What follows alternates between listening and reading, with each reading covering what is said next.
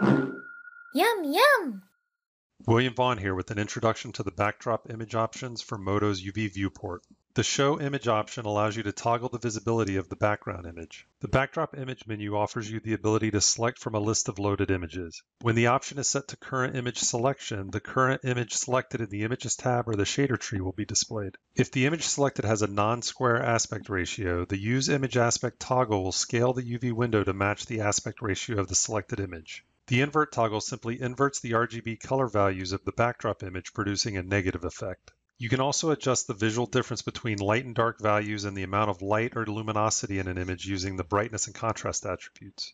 Adjusting the transparency attribute determines the opacity of the backdrop image. Use these options to control how backdrop images are displayed in your UV viewport. Oh, look at the time.